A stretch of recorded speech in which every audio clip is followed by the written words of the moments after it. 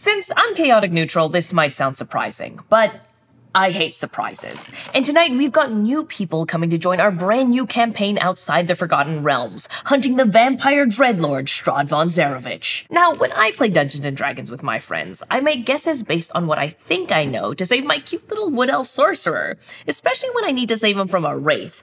But now I'm on edge. I don't know if all D&D games are similar, even under strange new dungeon masters. Will they have enough sparkly dice? Will they use the right edition? Updated 5e, obviously. And what are the odds everyone brought good snacks? Hi, I'm Sabrina Cruz, and this is Study Hall, Real World Statistics.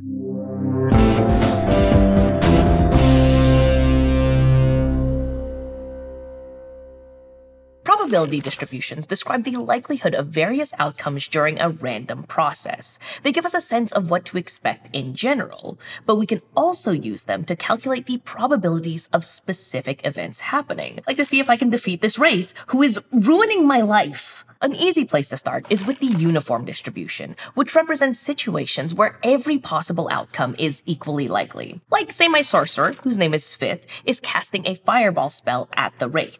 I figured out how much damage I've caused by rolling 8d6. The probability of rolling any number, 1 through 6, is 1/6. That's almost 17% since each roll is equally likely.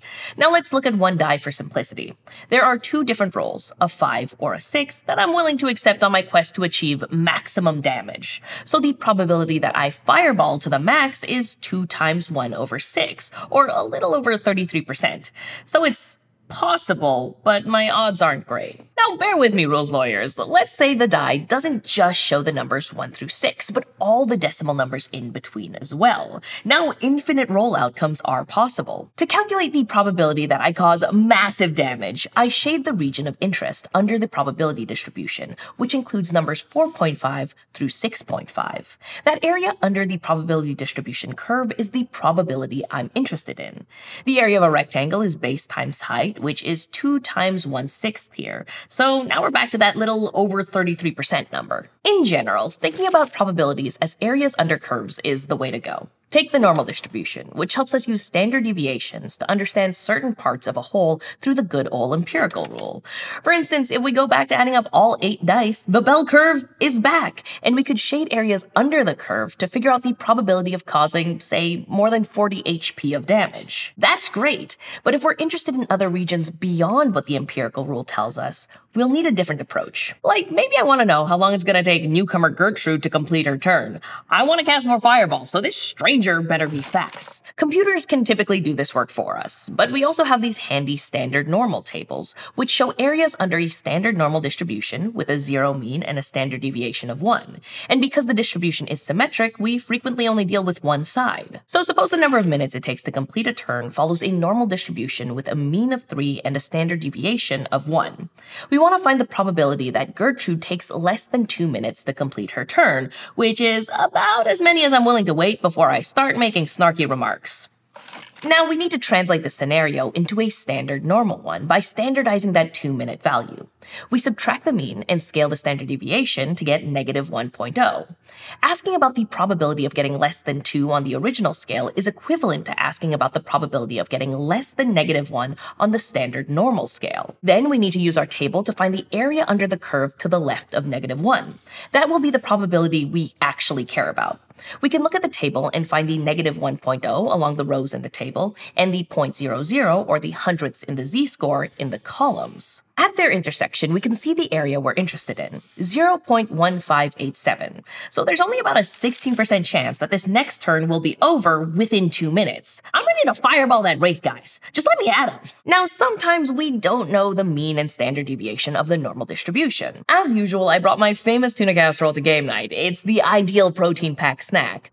But how much tuna is actually in these cans? The manufacturer claims each can is 4 ounces, but when I was opening up some of the cans, they looked a little on the underpacked side, which isn't ideal when I need stamina. Smith is counting on me. Now, we cannot collect data on every single can of tuna to ever exist, so instead we take what is hopefully a representative sample from the population. The true mean amount of tuna per can is an unknown population parameter, so I calculate that same quantity on the sample data we got so that we can get a sample statistic. That's our best guess at what the truth is. However, that sample statistic will wiggle around from sample to sample because each one is different, so it's helpful if we could get a sense for how much we expect that statistic to change if we took another sample, and that's where the sampling distribution comes in. To get to the bottom of this, I rope in two of my friends and insist we each buy a sample of 10 cans of tuna. We weigh each can and take the average of our 10 numbers. Now we each have a mean weight of tuna and can collect them in a distribution.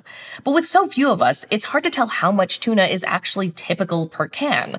Not good. How am I going to ensure my sorcerer's survival if I am weak with hunger? But if we're able to get our whole neighborhood involved, take many more samples of 10 cans of tuna, and calculate many more mean weights of tuna per can, we could add them to the distribution as well. Remember, sample means vary less than individual data points because they're already averages. And if I take random samples, they also vary randomly. That means even if some of them are higher than the true population mean, some of them will also be lower. And with enough samples, they'll cancel each other out. That means that a good distribution of sample means should give me a good approximation of the population mean.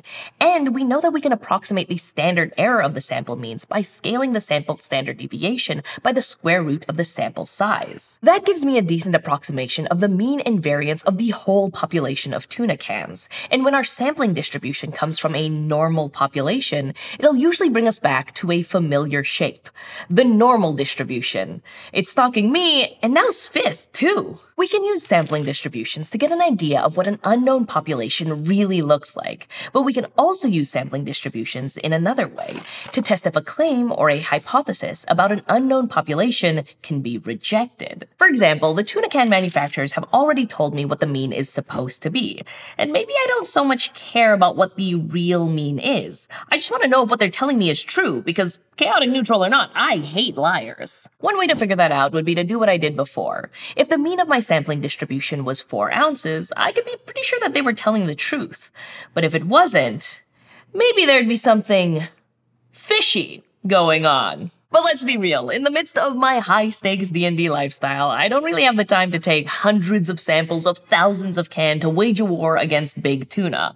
Luckily, there's another way. Let's say on the Tuna Can website, they tell me that the mean amount of tuna per can is 4 ounces, and that their standard deviation is 0.35 ounces. Now, with the sorcerer powers of my bloodline, or maybe just with technology, I can actually generate a hypothetical sampling distribution from those hypothetical population parameters. See, the computer has powers beyond even Svith.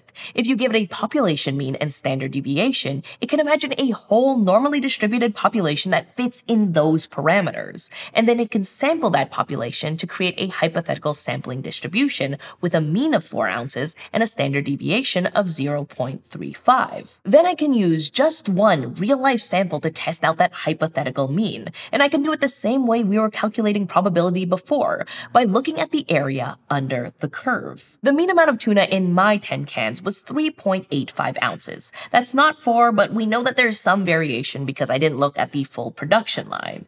But is it low enough to overturn that 4-ounce hypothesis? To answer that, we'll need to decide the likelihood of seeing an average value that far from the mean. In other words, how likely we'd be to get a mean of 3.85 or less if the true value was actually 4.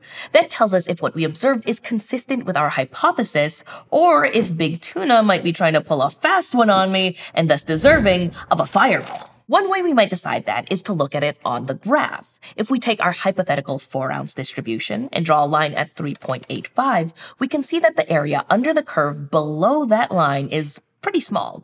It's not the whole area, not even half. So we can tell our sample mean is at least kind of unlikely if the real mean is 4 ounces. Getting one weird sample doesn't necessarily call our whole population distribution into question. Unlikely doesn't always mean impossible.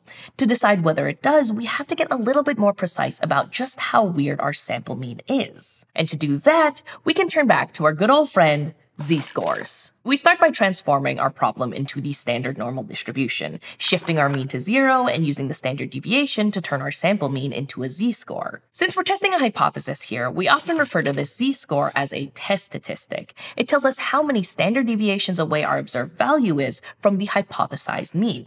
If the absolute value is small, that means it's probably nothing to worry about. But if it's big, I might be writing a strongly worded letter to Big Tuna on Smith's behalf. To figure out just how small or big it is, we'll use a z-table. My z-table shows me that the area under the curve to the left of my negative 1.36 z-score is 0.0869. By the same logic we used before, that means my chance of getting a result that extreme, negative 1.36 or lower, is about 9%, which means my odds of getting a 3.85 ounce tuna can in a 4 ounce world is less than 10%. This is the probability that we would see a sample mean of 3.85 ounces or less tuna in a can, assuming that the true value was 4 ounces. This probability gets a special name. It's called a p-value. P is for probability, or purple worm. No, it's probability. For now, we can just think of p-values like this. If it's large, that means our observed value is typical if our hypothesis is true. That doesn't give us a lot of evidence to overturn our hypothesis. However, if the p-value is small, that means that our observed value is really unusual if our hypothesis is true. That might make us rethink our initial hypothesis, like whether these tuna cans really pack as much of a protein punch or mercury munch as they're claiming. In this case, though, having a 9% chance of seeing data like ours seems pretty unlikely, so I have reason to think that the manufacturer isn't telling the truth. I will be speaking to a manager. We're always making guesses about what we think we know. There are always more quests, more stories to tell, more taverns to visit in Waterdeep. We never have the time or the patience to collect all possible information, so we have to make do with what we have, and using samples to infer information about a larger population is the bread and butter, or maybe tuna and mayo, of statistics. Sometimes that means stumbling on something that seems unusual and figuring out if it actually is weird or just something that happens sometimes. If you're enjoying this series and are interested in taking the full study hall real-world statistics course and earning college credit from ASU, check out gostudyhall.com or click on the button to learn more. And if you want to help us out, give this video a like, smash that subscribe button, and comment your favorite D&D build. Thanks for watching. See you next time.